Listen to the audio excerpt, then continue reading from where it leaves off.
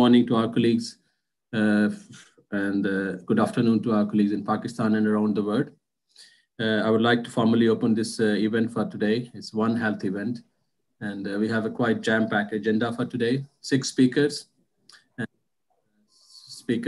from the UK, from Pakistan, and from Turkey. So without taking much of time, I'll just introduce myself. My name is Khalid Mahmood. I am the co-founder of UpSign Network, which is a UK-Pakistan Science Innovation Global Network. And this network was established in the UK 3 years ago. The whole idea was to connect the researchers from the UK and around the world who have interest in Pakistan. And we work in 4 or 5 areas, primarily in agri-food. And secondly, then we work on health. And third area it's of interest is education and knowledge transfer. And fourth area, we are working on renewable energy, clean energy, and water. And fifth area is AI and big data science, so which has application across all sectors. So I won't take that long, but I'll just go to our today's chief guest, Honorable Professor Iqbal Chaudhry, who's the Coordinator General of comstech, this international organization which is set on the OIC. I'll just hand over to Professor Iqbal Chaudhry to say welcome to the participants. Over to you, Professor Iqbal Chaudhry. Bismillah ar-Rahman ar-Rahim. Thank you very much, Khalid Bhai. Thank you very much, everyone. I know that there are many very distinguished speakers who would be speaking on this very important topic, but I'll just briefly introduce you to comstech. Comstech is a standing committee of 57 ministers of science and technology in OIC countries. OIC is the second largest group of countries after United Nations. So it's a very important institution and instrument through which Pakistan worked together with 57 member states. And we are delighted to have very active collaboration with UpSign, thanks to the efforts of Professor Dr. Khalid Mahmood. He has been instrumental in organizing very large number of these events, and every one of that was extremely meaningful, addressing a very pertinent problem. The one we have today is extremely important. This is a major departure from very focused approach of human health and taking different components separately. I think this is something which we need to cherish in the context of COVID-19, where we have seen there was a global failure of science diplomacy, science and technology cooperation. I think in this context, this topic is very, very important because this is interdisciplinary, it is multi-sectoral, and it takes health in a very different perspective. So I greatly appreciate that. comstech has initiated lots of programs in the field of health sciences.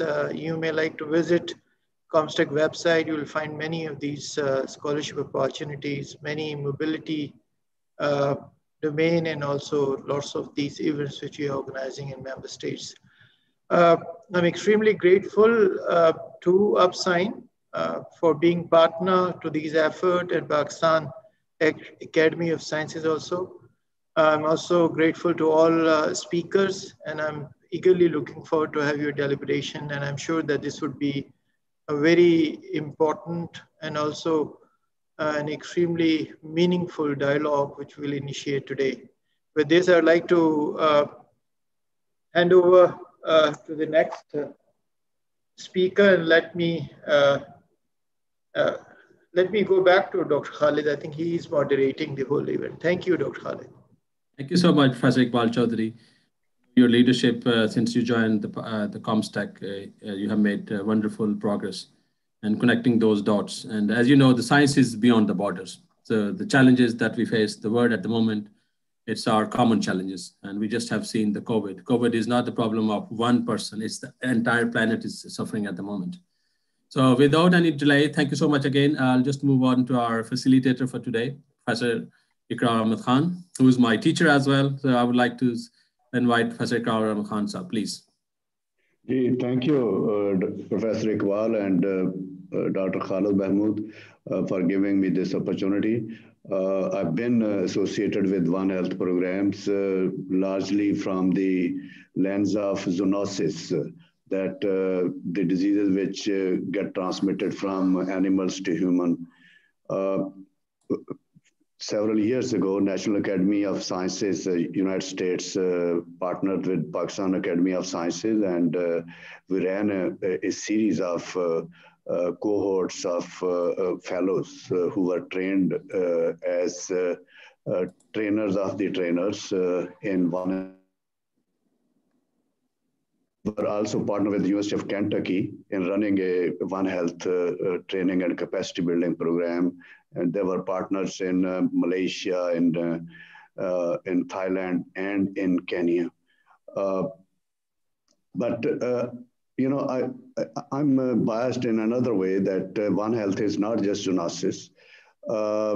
We have a continuum of ecosystem which challenges the health of human being, and zoonosis certainly has become very significant in the past 1 year or so after COVID-19.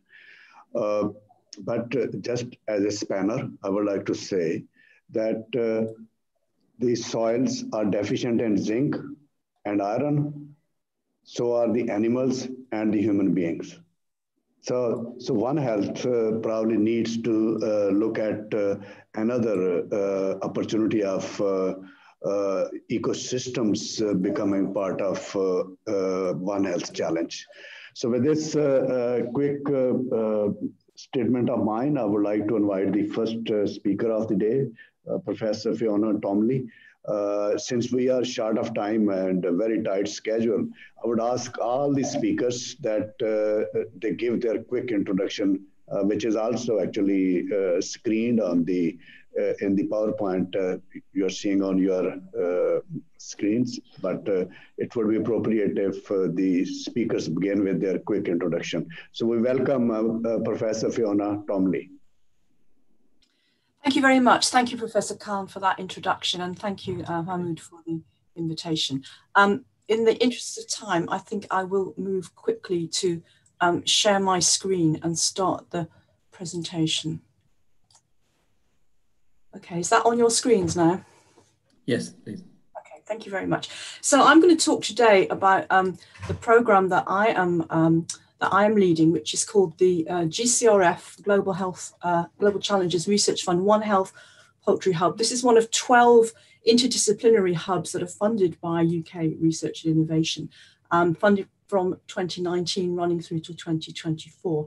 And on your screen is just a little map of where we are working, and I'm going to skip through this quite quickly, but it is quite a big project. It's £20 million at FEC, and there are 27 partner institutions involved. So why are we working in this area? Well, I think we're all very aware that the spark for a program like this is really to do with the fact that the expanding world population continues to demand increases in food production, and the remarkable escalation that there's been in the production of livestock animal protein over the last 4 decades or so. And poultry meat and eggs are now the biggest source of protein for humans, and it's a major challenge to achieve sustainable growth. You can see here the sort of very, very rapid growth in blue of poultry generally, and the vast majority of that being made up by chicken production. And the figures on the right are the most recently available from FAO, and you can see the numbers are really quite remarkable growth. But the impetus for this particular program came back in early 2017 when we had a stakeholder meeting in Sri Lanka, attended by poultry scientists and producers from the region. And as well as identifying what the top infectious diseases were affecting flocks, and there's no surprises here, influenza, Newcastle disease, etc., through to the some of the bacterial and parasitic diseases. At the meeting, we were also able to identify what were the major issues for the poultry producers in the area. And again, very big issues to do with the cost of chicks, the genetics of the breeds, the quality of feed, how to manage waste, shortages of water, shortages of cultivatable land for feed, etc., and the social physical infrastructures associated often with the very rapidly expanding industry. And also a number of health concerns, both animal health, but also public health concerns, chief amongst which are lack of surveillance and epidemiology, antimicrobial usage and antimicrobial resistance, which of course is quite rife within the poultry industry, emerging zoonoses, which of course we all know about zoonoses, particularly now, and I'm not going to talk about COVID, but it has had a major impact on our program, of course, and we've been doing a lot of work on that. But what we were concerned about at the time of setting this up, and still are concerned about, is that poultry production is, of course, linked with potential pandemic influenza, and there are also a lot of issues to do with antimicrobial resistance, gut health, spillover of food poisoning bacteria, especially Campylobacter jejuni. So if we think about the global consumption of chicken and how that's changed and is predicted to continue to change right up to 2030, then of course you can see this is a heat map, and the darker the heat, the darker the color, the higher the rate of change that is occurring at the moment. And South Asia is very much at the center of this at the moment. And of course, this maps pretty well onto the risk of zoonotic emerging infectious disease events. Now, this is not to say that all zoonotic disease is due to poultry, of course it's not, but the key issue here is that risk increases with human population density and its accompanying food production systems, and the complexity and the interactions that people and animals and the environment are having, and the pollution into the environment. It's quite remarkable that about 50% of the world's current population currently resides in this South and Southeast Asia region. And it's really precisely for that reason that the places where we are working, which I've highlighted on this map here, are within these regions of high population density. So we are working in 2 sites in India, in Gujarat and in Chennai, in Sri Lanka, in Bangladesh, and also in the northern part of Vietnam. And the vision that we have for this hub is that we're aiming to look at ways to achieve sustainable intensification of chicken meat and egg production whilst reducing risk to human and animal health and welfare. And the way that we are doing this is we are developing cohorts of both researchers but also stakeholders. So that's people within the industry, but also communities, people within government, within policy, and within other associations linked to the poultry production sector, who can take forward this vision in a One Health and interdisciplinary environment. And when we set up the project, we had 2 major thoughts about where we can start to try and unravel some of the huge complexities of poultry production. And the hypothesis that we put forward is that it is the process by which intensification occurs, because it's having an impact on the population structure of the poultry and the dynamics within the structure, that this is creating conditions for the generation and dissemination of high impact health hazards, including antimicrobial resistance, but also viral diseases and food poisoning bacteria. And we also hypothesize that mitigation or prevention of these risks requires interventions to be implemented across different scales of production and distribution networks. So it's not just about technical fixes, making a vaccine, distributing a drug. It's much more to do with how you address the problem in a behavioral way, in a structural way, and really understand where the barriers are to improving the situation. And so to do this, we set about designing programs of interdisciplinary studies in order to try and identify what the constraints are to change and looking at how best to implement policies. A really important point for the work that we're doing is that we wanted to be working in parts of Asia which are at different stages of intensification. So that's one of the reasons why we selected the sites and the countries. It's also very important for us that we need to be able to apply the work that we're doing across a very wide range of different types of poultry production and distribution networks, because part of what we're doing is trying to make robust models that can predict how interventions are likely to be able to be applied and how effective they're likely to be. And other things like having good research, key advice, etc., in order to move forward.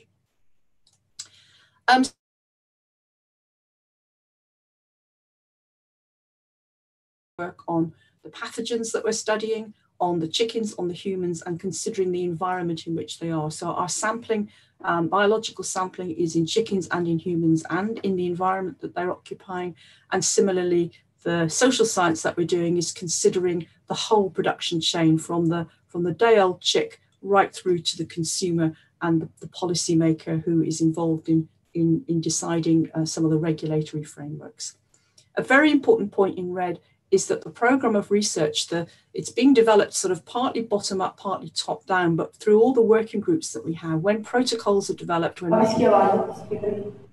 methodologies are implemented, the work is replicated across many different study sites. And this is important so that we can build the data from a lot of different types of production, different cultural frameworks, and be able to use this to develop predictive algorithms that we can apply more broadly. And the main questions that we're asking is why or how does intensification increase risk? Why are certain processes or behaviours risky? And what are the best long-term solutions for safer and more secure poultry production? Very quickly, I mean, I'm not going to dwell on this, but we have a lot of different disciplines within the hub. The biological sciences are really looking at how pathogens or genes encoding antimicrobial resistance, how do they emerge, persist, transmit, and evolve within and between different networks of chicken production. And that's, as I say, looking at chickens, people, and the environment.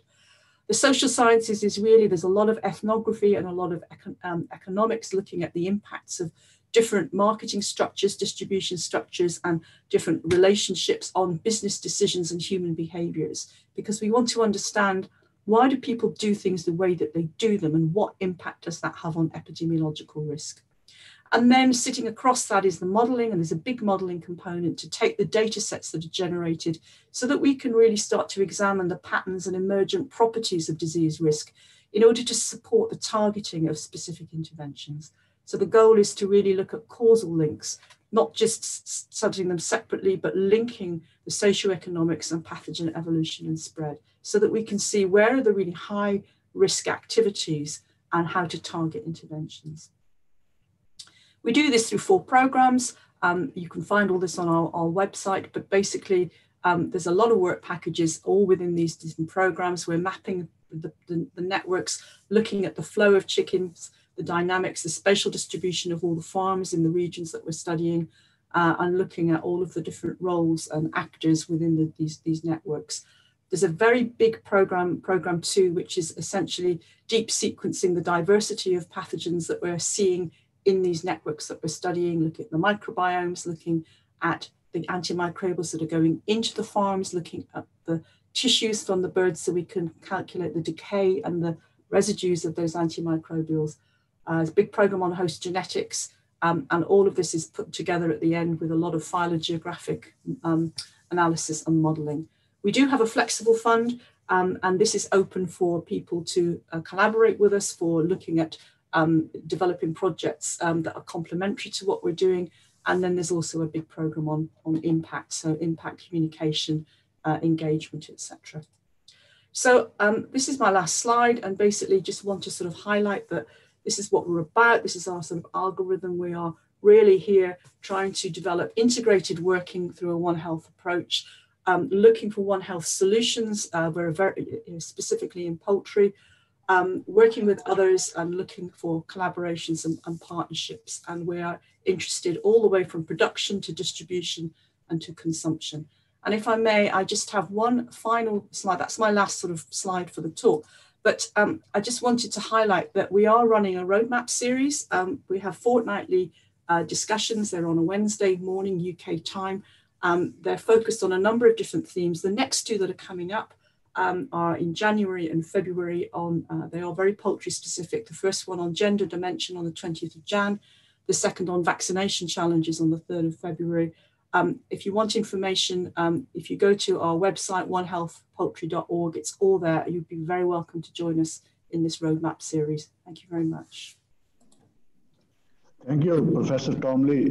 Very impressive presentation. You just used 1 extra minute, but you have covered a world of ideas and information talking about poultry consumption intensification, your 4 programs, and I'm very impressed by your approach of connecting poultry to people.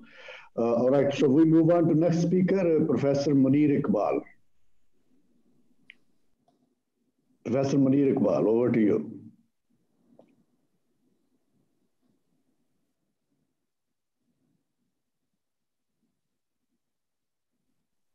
Okay. Can you hear me? Yes, we can hear you. Yes, Yeah. And I tried to share, but I don't know why the. We can see it. You can see it. Oh, that's yes, excellent. Screen is there. Yes. That's excellent.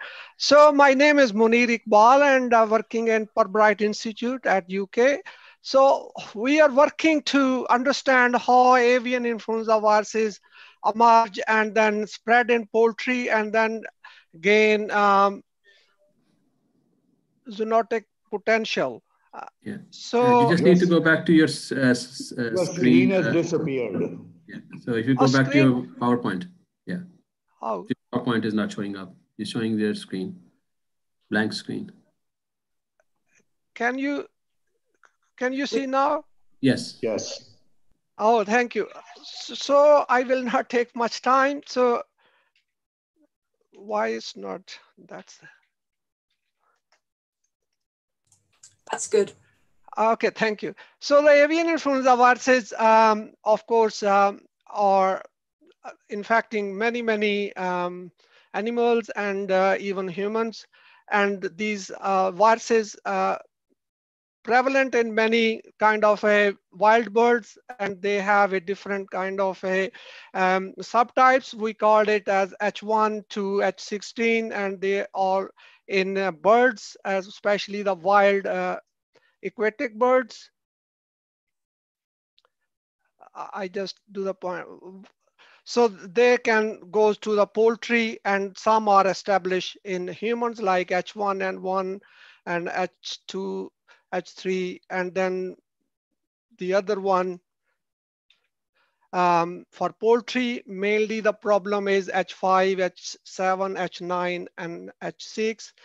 And among these, currently the H5, they are hovering in Europe, as well as in H9, they are really half of the bird population in the world. They are kind of a unseen disease, I would say, but they are causing huge economic burden to poultry production. So as you can see, even for the H5 viruses, in last few years, there is over 2 billion birds were died, and the economic losses which can be seen on the front is it's called $200 billion, but actually the hidden are much more in the poultry chain.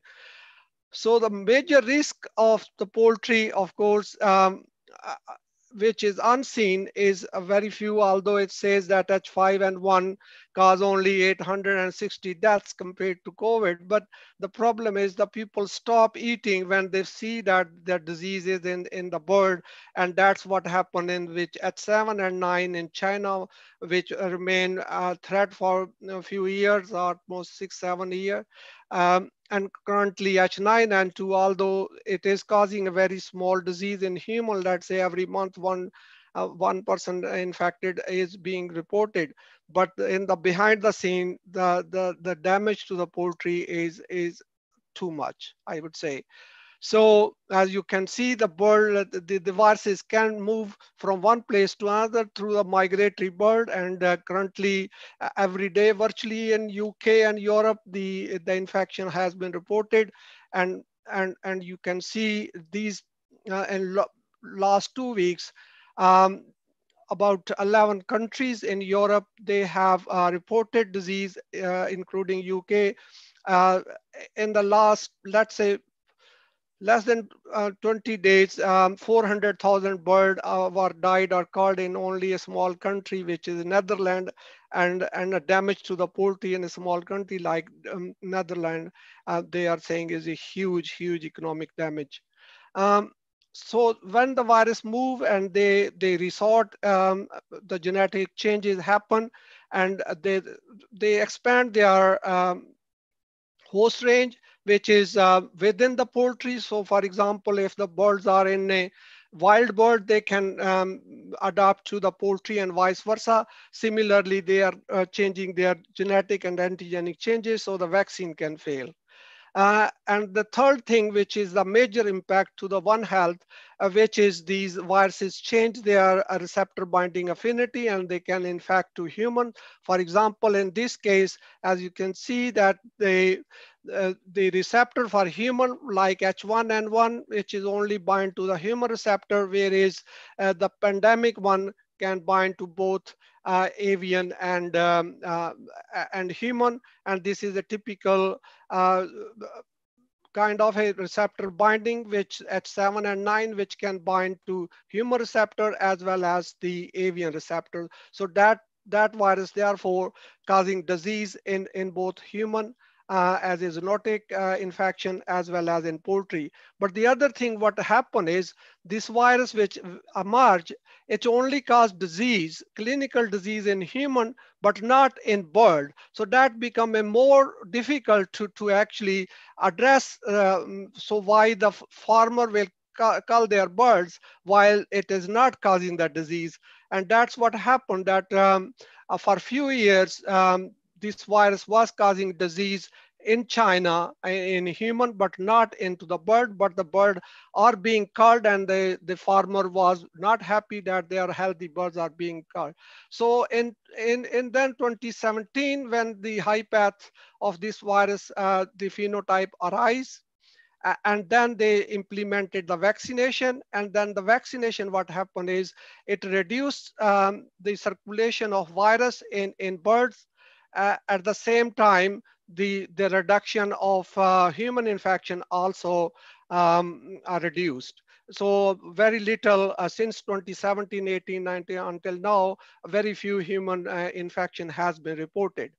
But the virus still circulating in poultry. So we asked that why it happened that now the virus is not causing zoonotic infections. So we studied the receptor binding and we saw that the wild type bind both a human and avian receptor, whereas the mutant viruses which arise after vaccination only bind to the poultry or the avian receptors and not the human. So the virus also change on a better way rather than the other way. But so basically, when the virus emerge, it can infect poultry as well as human. When vaccination introduce, the virus change and it lost the receptor binding affinity to infect human, but continue into the poultry. So we are also looking how H9 and 2 are changing their receptor binding affinity for avian and human. So we characterize the viruses from Pakistan, Bangladesh, Vietnam, and China, and we can see a different pattern of these viruses which are binding to human or avian receptors. And as you can see, the viruses we isolated from Pakistan, about 55 viruses we analyzed during the last few years. And we saw some of the strain carry this mutation, which we call 180T or V. And this mutation increased the receptor binding to human compared to the previous virus, which has a little receptor binding affinity for human. And then we also find the viruses which have some deletion in the HA gene, which also bind very strongly to the human receptor. And these viruses are isolated from Pakistan and Nigeria. So also from the database, we can see that a lot of viruses carry this mutation. So these viruses, if become prominent, this may cause more infection to human as a zoonotic pathogen. So in summary, I would say that several mutation can impact to the virus, increase their virulence, increase their receptor binding affinity, and then of course they affect these changes can cause both impact to human and animals. So the way forward is continuous surveillance and identification of these emerging novel variants, and then map their antigenic and receptor binding properties so we can actually can get some kind of warning that some novel viruses are emerging which may have a zoonotic infection. And then of course, if we use effective vaccines, antigenic match, they can reduce the virus load from the environment. So thank you very much. And lot of people, and also much of this work is Professor Fiona Tomlish. I am a part of this One Health Poultry. So we are working under that umbrella to interrogate what's happening in avian influenza in that region, including Pakistan, Vietnam, China, and Bangladesh. And also I had the ZELS project, which is in Vietnam and Pakistan. And this work was done under Dr. the Iqbal, thank you very much. Another interesting talk about poultry. Now we move on to our next speaker. Actually, two of them who will be sharing the stage, Dr. Ahmed Razvi and Dr. Asif. So over to you, Dr. Razvi. Thank you very much. And thank you for Dr. Khalid and the Upsign Network for inviting us along to speak to you today. I'm just going to share my screen. If I could just ask the previous speaker to cancel their sharing. Thank you. Yeah, I just finished. Thank you. Okay, great, thank you. Okay, great. So please, could you confirm that you can see the slides? You can see it. Yes, yes. Thank you very much. So to introduce myself, my name is Dr. Ahmed Razavi. I am a consultant in global public health with Public Health England, and I am part of the senior leadership team for the UK IHR International Health Regulation Strengthening Project. Joining me today is Dr. Asif Bitani, who is our health advisor in Pakistan, and he'll give you a bit of the flavor of what exactly we are doing in Pakistan. So far you've heard about the animal health side of things, but you haven't heard much from a human health perspective. And as a medical doctor, and Asif as well as a medical doctor, we can give you a bit of a flavor of how that human health and animal health intersect with one another, and what work we are doing from a human health perspective, but with a One Health lens. So our project, first of all, is to essentially strengthen the compliance of various different countries with the international health regulations, which are part of the World Health Organization. And part of this UK aid-funded project is to strengthen global health security through increasing compliance with the international health regulations. This is an overview of the project, but I won't dwell on it for too long because I want to focus on the Pakistan aspect of this and focus on the One Health. So I'll skip past this. And this is a map of where we work. So as you can see, Pakistan is one of our key countries where we have been working. Pakistan and Nigeria are the oldest countries that we've been working with. How we work, and this is very key.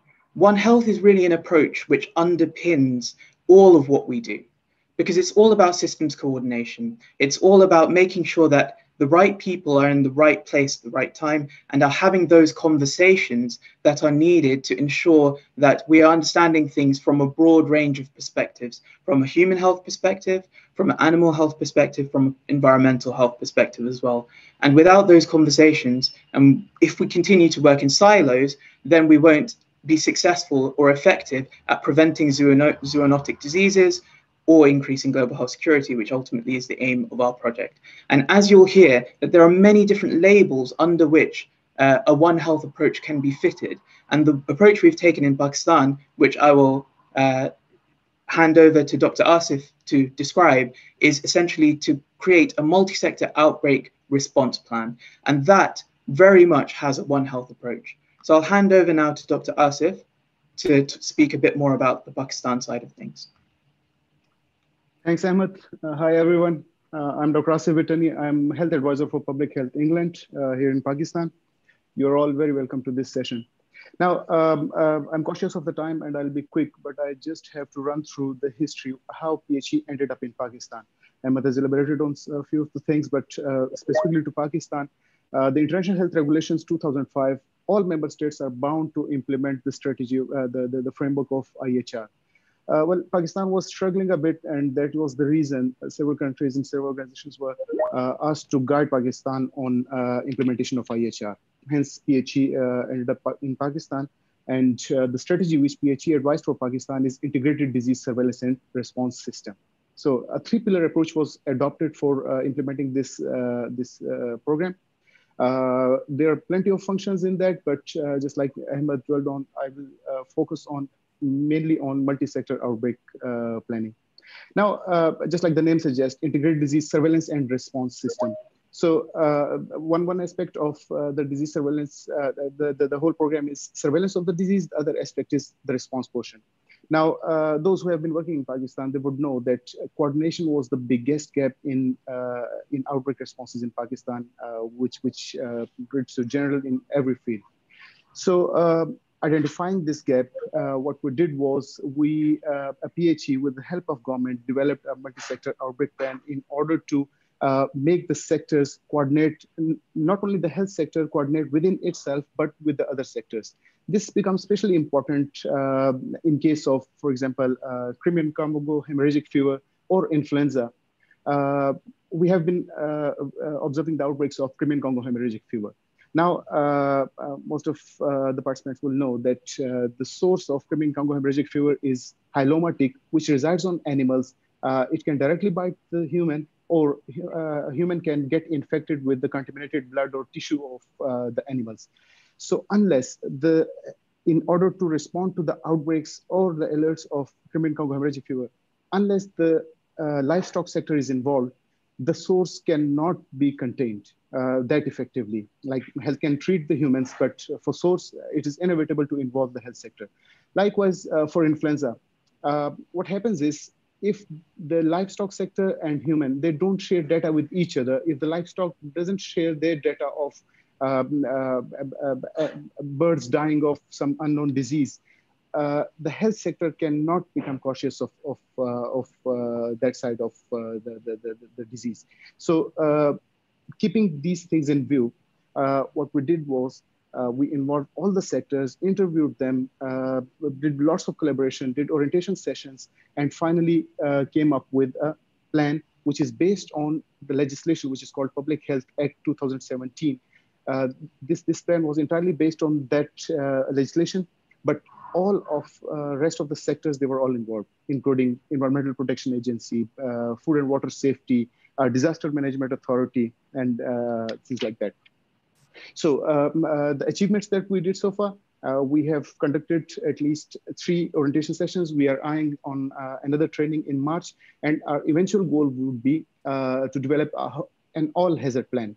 This multi-sector outbreak plan, this restricts to communicable diseases, but our eventual plan would be an all-hazard plan, which would include non-communicable as well as other events. So that was all about multi-sector outbreak plan.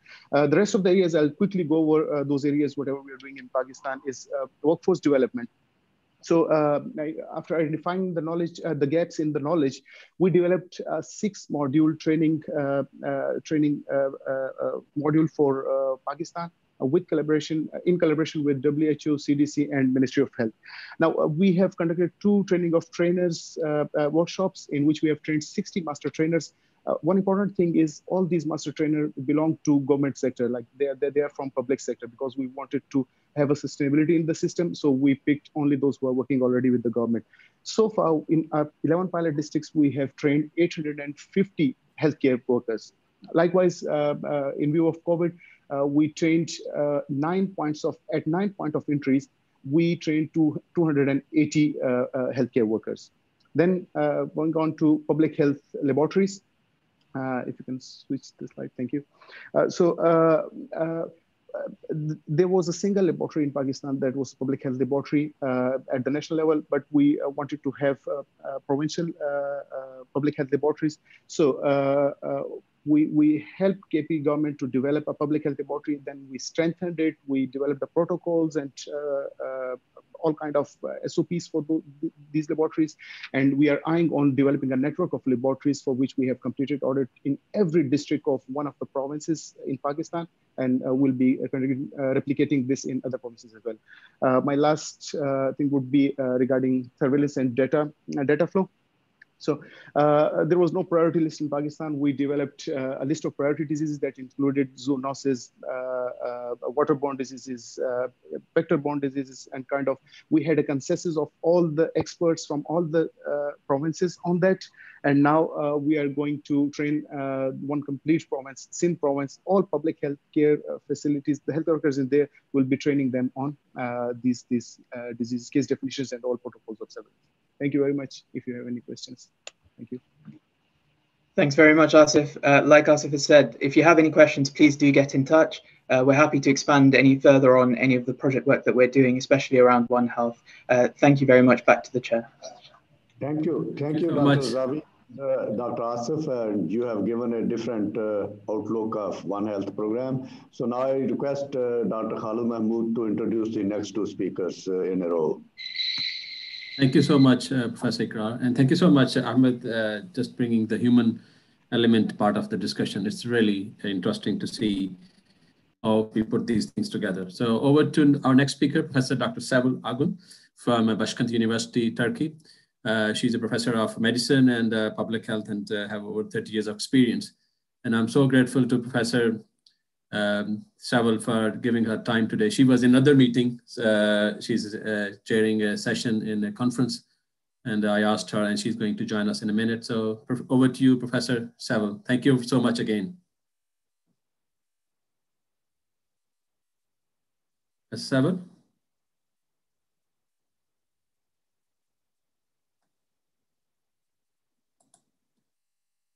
Just Edmund, see if Professor Saval has got our co-host properties here.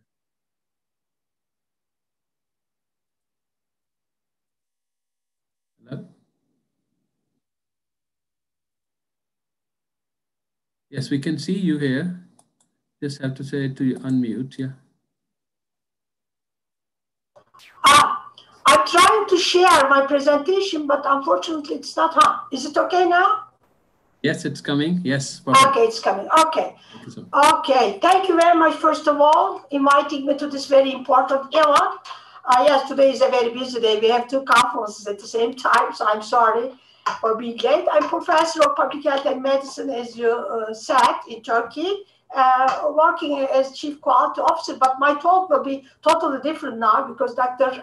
Khalid requested for me to talk something on nutrition, and I'm working also in nutrition area, PhD. So I will talk very briefly on nutrition and COVID-19 pandemic. Actually, my time is very limited, so I'm not going to details on COVID-19. Everybody is very much aware indeed. So I will talk more on specific nutritional needs for specific population during COVID-19 and measure impact of COVID-19 on nutritional status and habits. And I will give some recommendation, inshallah, if I can manage it within 10 minutes. So everybody knows COVID-19. I'm not going to talk, but just it is causing disease from a common cold to pneumonia and transit between humans via respiratory droplets. And now we are living such a different world.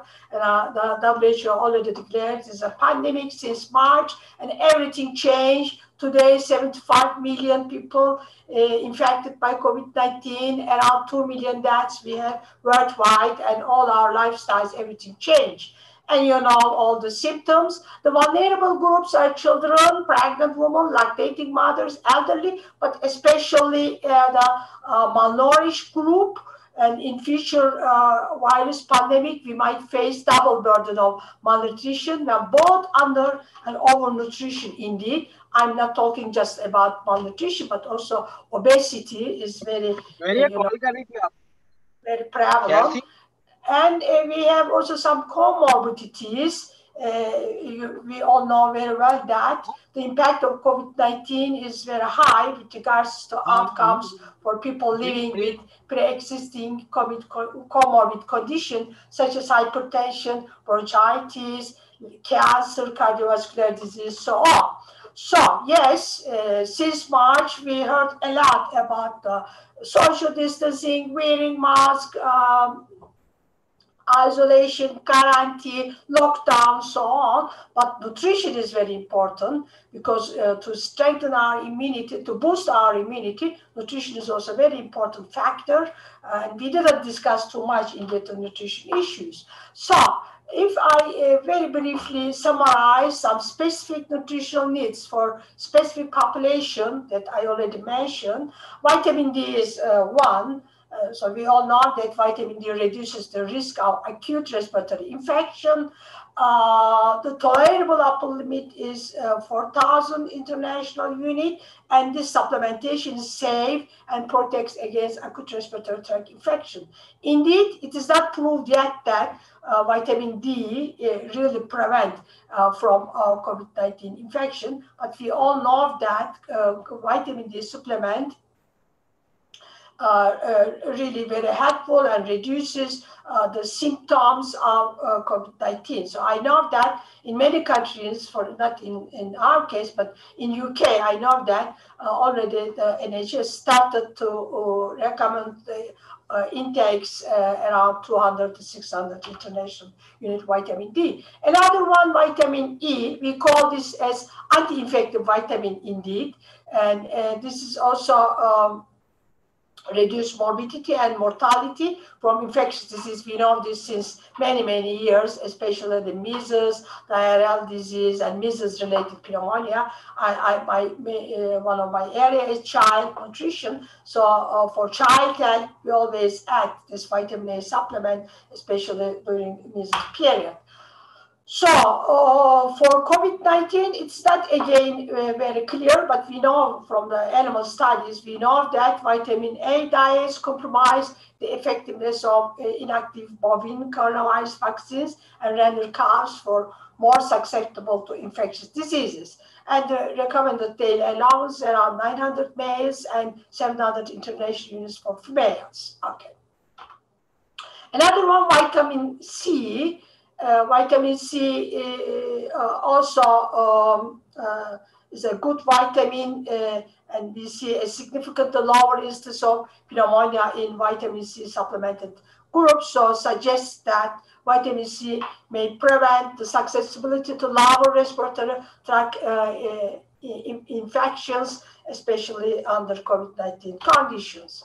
And in animals, some of the animal studies, it was shown that it protects against infection caused by coronavirus, and COVID-19 causes lower respiratory tract infection, and vitamin C is an effective choice as part of the treatment plan. Vitamin Bs are also important, and they play a role in energy metabolism of all cells and could enhance the killing of some virus and bacteria, and also plays an important role in body immune function.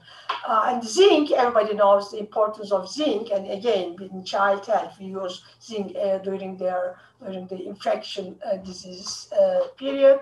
And it is very important, the maintenance and development of immune cells, and zinc supplementation given to zinc deficient children could reduce measles-related pneumonia, measles-related morbidity and mortality caused by lower respiratory tract infections, and the recommended daily allowance is around 15 milligrams.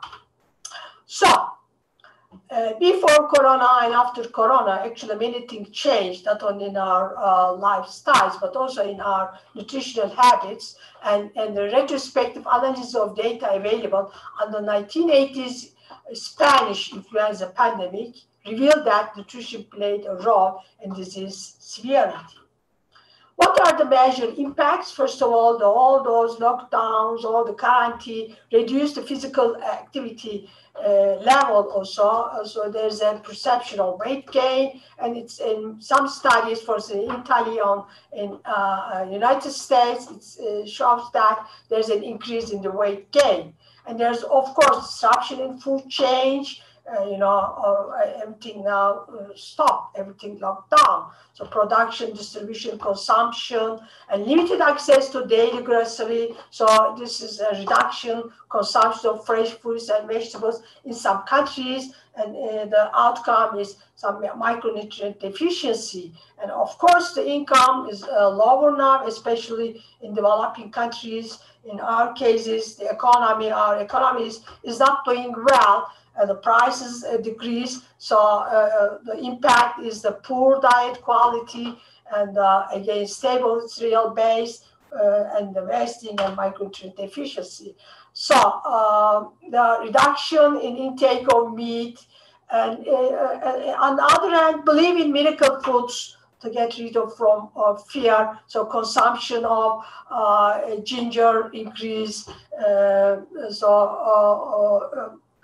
keto diet increase, thinking about food more than usual, allocate sufficient time to prepare, take out food. But there are also some good impact, increase in homemade recipes. I mean, not the carbohydrates, but we are now eating more at home, so more healthy diets when compared with the fast food, when compared with the hamburger. But we have under stress, so this is also one of the components. So many things change. So as I already mentioned, development of healthy food habits, reduction in eating out, reduction in tendency of food waste, these are good issues. So just I want to give some recommendation because I see that I don't have much time. So let me give some recommendation, WHO recommendation. So it is a recommended diet with variety of food, unprocessed food, more vitamin, as I already mentioned, more, fresh fruit and vegetable. Water is essential. So during COVID-19, drink at least 8-9 cups of water, consume fruit, vegetables more than before, eat unsaturated fats, avoid processed meats, avoid industrial foods, okay? So fruits, vegetables, the grains, and not more than 5 grams of salt. Fix your diets, fix your portions, and please be careful and diverse of your diets. Always follow our nutrition pyramid. Consume more fruit, vegetables, less processed meats and foods. Thank you very much. Thank you so much, Professor Sawal, for your time. And I know it's such an interesting subject. We should have a whole conference around the nutrition. It's such an important subject. So thank you so much again. Welcome. Thank you for giving me this opportunity to meet your group. Thank you very much. Thank you so much for joining from Turkey.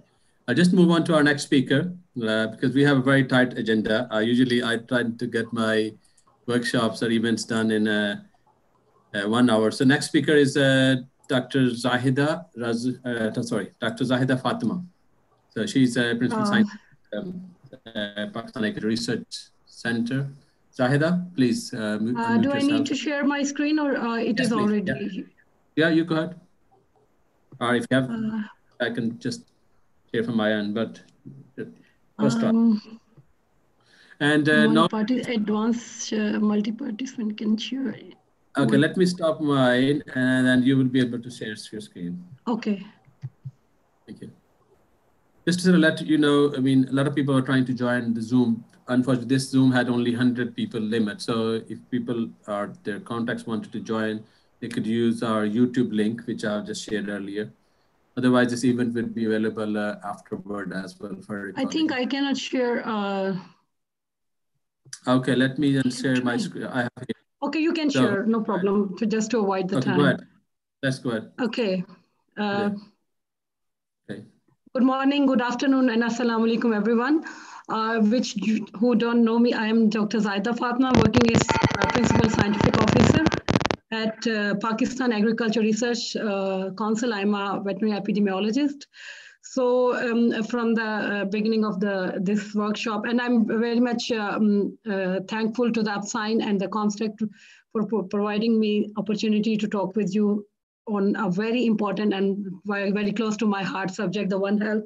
So you guys, most of you know that what is One Health. The One Health is actually, it is not only a science, it's also, I will say it will be the life science. It is the collaborative efforts of multiple discipline working locally, nationally, and globally to attain what is the our endpoint, to attain the health, optimal health, not only for the people, for the animals, and for environment as well. So it is encompassing the humans, wildlife, pets, livestock, and farming, and many subjects. And now, first we were working in the, and I like this, I have taken this slide from the One Health Sweden. I like it very much because it is, and this umbrella is covering many subjects, many disciplines, not only the human and animals and environment. They're also having the trans-discipline medicine, non-communicable diseases as well. There is some problem. My voice is okay? And ultimately, the goal of this protection umbrella is the protection of humanity, in which comes our humans, animals, environment, and many other things as well. Next slide, please. So we should not forget the three important C's of One Health, which I think very important, that One Health involves everyone, every discipline, because I told you that it is a transdiscipline, multidiscipline, interdiscipline, and we need to break the silos of all those sciences which were working already in their subject, but they were not connecting with each other. So very important, 3 C's of the One Health is that we need to collaborate, whether we are veterinarian, we are the agriculture workers, we are the policy maker, we need to coordinate, we need to collaborate, and we need to communicate with each other. So what's going on in their fields, and how can we share the data, as many of the previous speakers have discussed this thing, that we need to share the data, and we need to share our thoughts, we need to share our research work together to protect ourselves and our environment and our humans. And as far as the One Health is concerned, zoonotic diseases is the very much important part of this One Health. And most of you people, maybe they knowing what is the zoonotic disease, that they spread between animals to humans, and also now we are seeing the reverse zoonosis in case of COVID, that's coming from the humans to animals as well. So we need to focus on whether we are medical professionals, we are ecologists, we are veterinary, we need to focus on the zoonotic diseases, and we need to focus many other things. So what is the impact of zoonosis, which I think very important, that zoonosis is impacting not only overall health of the in the globe. It is threatening the health of animals, so resulting in illness, loss of productivity, death, and economic loss to the farmers who are rearing, and loss of the people who are having in this business. Then it threatens the livelihood of a large segment of the population, and also the important factor which are leading to the emergence of these infections. You know that more than 70% infectious diseases who are being reported in human side, it is coming from the animal side. And why does it happen? Because now the world is a global village. It's overpopulation, urbanization, deforestation, and water and sanitation problems, and agriculture, extensive land use. All these factors are leading to the increased zoonotic diseases, increased One Health problems. These are the basic things. I just wanted to tell you a bit. I will give a snapshot what's going on in the initiatives going on so far in Pakistan. This One Health relationship started back from the high pathogen influenza outbreak from not only from the 26 to 2000, but it was started as I'm working in the federal organization. So we were having a very active collaboration in that scenario with the National Institute of Health. Then we had some previous project with the NIH and the other institutes in the Pakistan. They were funded by the World Bank and Massey University and CCHF and brucellosis. Then we had a very strong right now we are having very strong collaboration with the PRC and NIH. We had an MAU and all the other institute, whether it is academia or other research institute in Pakistan, and national and international as well. There is a One Health Hub at, can you go back to the previous slide because I need to focus on that. Then their antimicrobial resistance project is going on, and then the zoonotic lab assessment, and then there are many projects are going on, not only in PRC, in NIH and other institute, as Public Health England people have already told you. So after 2010, which I see that many collaboration and many coordination and communication are going on between the different sectors.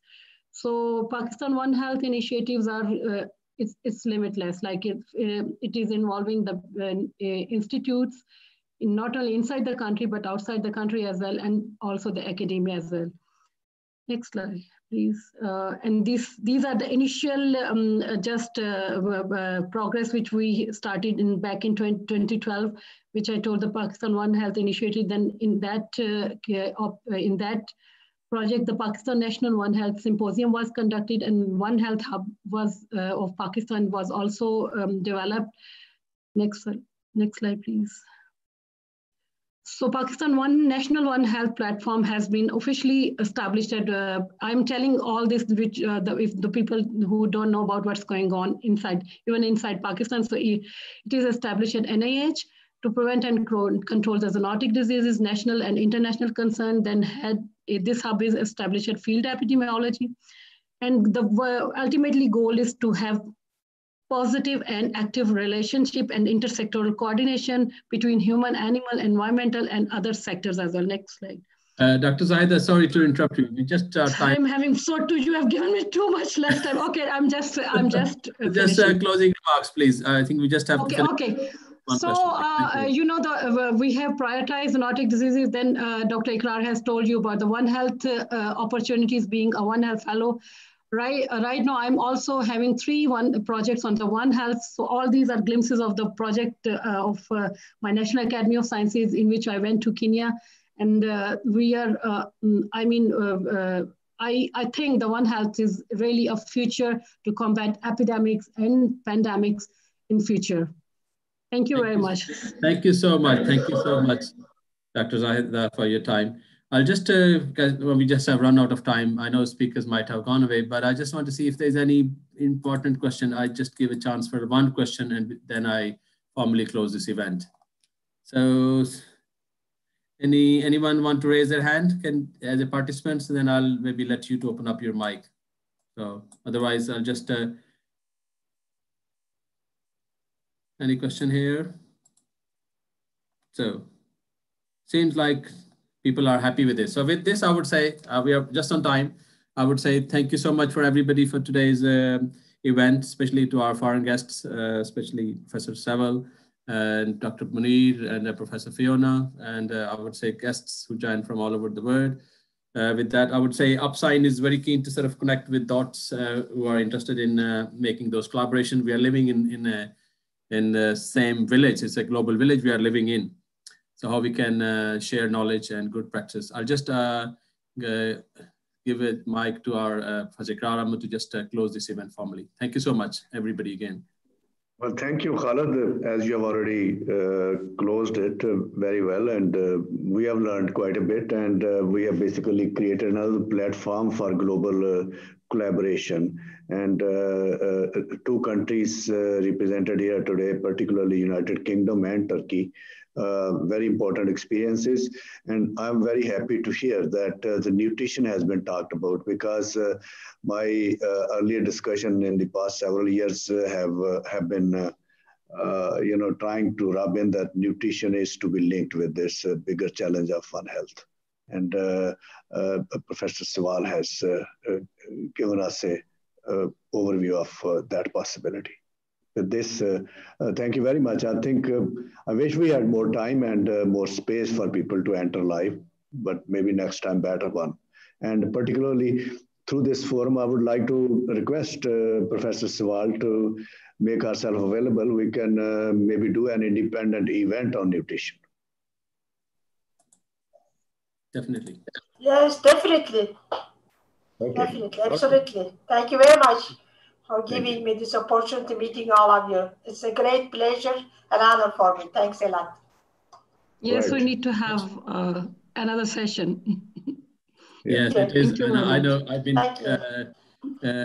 sort of in Upsign, usually they say you have only one speaker. I think it was such an important subject, and today we have made a good progress. Once again, Upsign is there to keep those collaborations on, as Professor Ikrar said. Let's work together and join hand working together. So with this, look after yourself. Thank you so much. And then our colleagues in the West who are preparing for Christmas break, happy Christmas and happy New Year. So see you in New Year. Thank you so much again, Fiona and your team. Thank you. Bye-bye. Thank you.